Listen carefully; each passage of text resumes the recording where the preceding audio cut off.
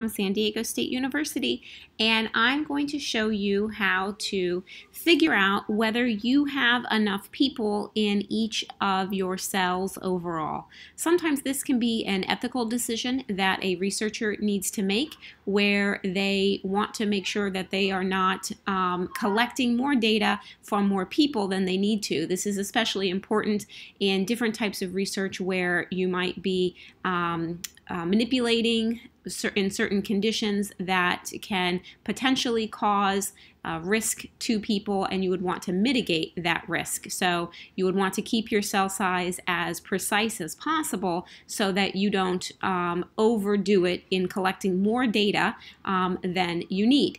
So the best way to go about doing that is to use some of these fancy tools that we have available now, and this one is the power and sample size calculator.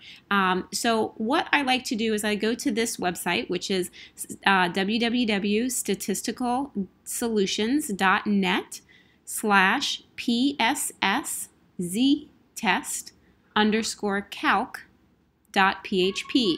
So that's statisticalsolutions.net/P as in Papa, SS, that was Sierra, Sierra, Z as in zebra, test, underscore calc, CALC.php. But in order to use this calculator, we have to know what to put in here.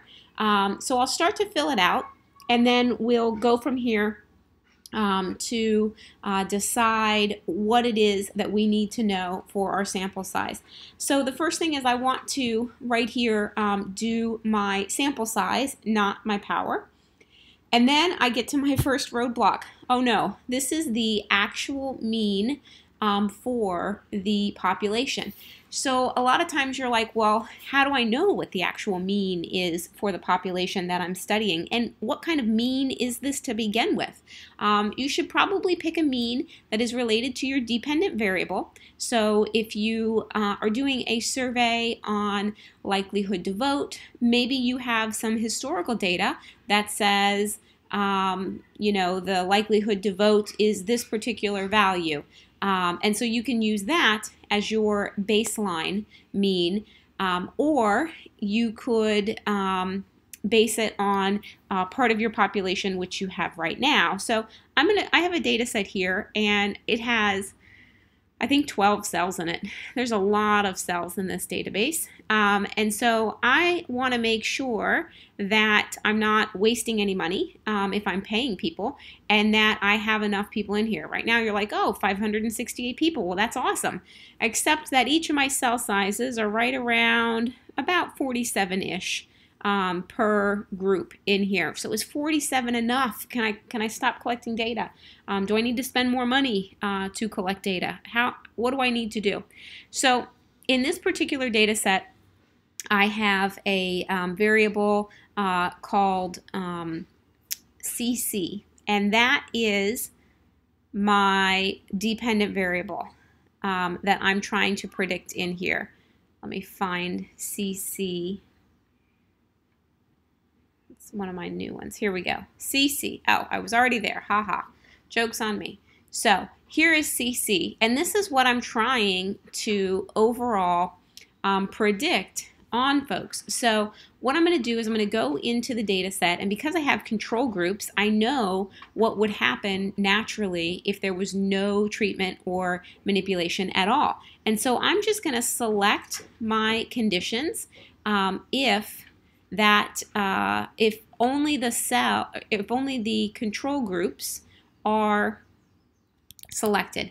So if the cell is greater than or equal to 11, because my control groups are numbers 11 and 12, then I want you to select only that data. So let me make sure that that worked, because before I just did a frequency, and you can see I have all of my cells in here, but now when I do a frequency on cell, let's see what happens.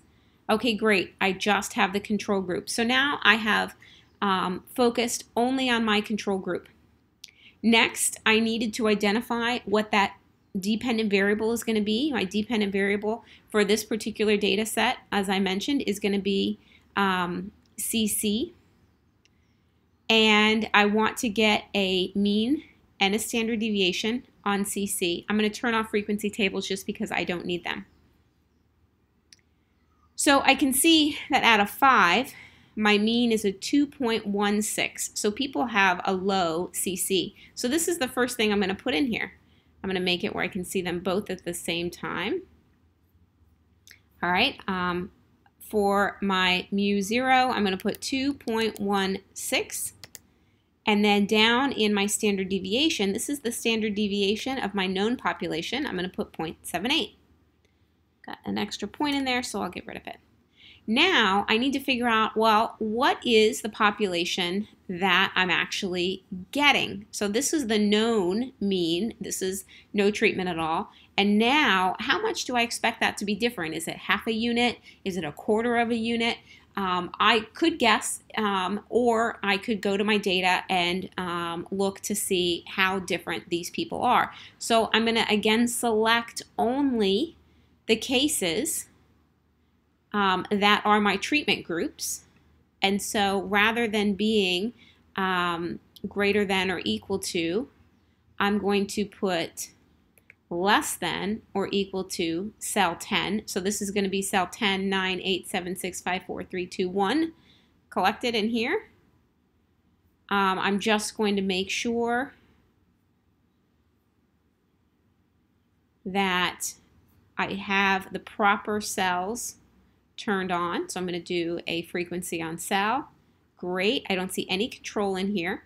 So now I'm ready to figure out what that mean and standard deviation is now on my treatment group. So this was my control group.